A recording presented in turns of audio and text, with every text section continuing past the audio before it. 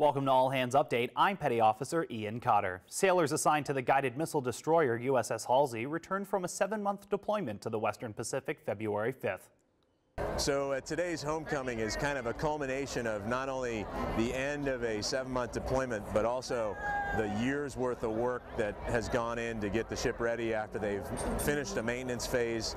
They've gone through all their workups, gone through their certifications. They have a lot of stress as they're going through that. Then there's family separation. So this is really, 18, 19 months worth of hard work that comes to an end, and then the reunion and getting to see family and friends and welcome to a wonderful place like Pearl Harbor, Hawaii. While deployed, Halsey sailors participated in cooperation afloat readiness and training, strengthening partnerships in the Indo-Asia Pacific region.